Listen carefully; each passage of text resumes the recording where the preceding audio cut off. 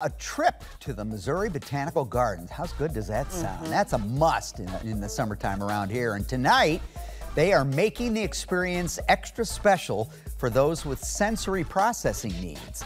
From 5 until 8 this evening, the Missouri Botanical Garden, along with Easter Seals Midwest, is hosting a sensory-friendly family night.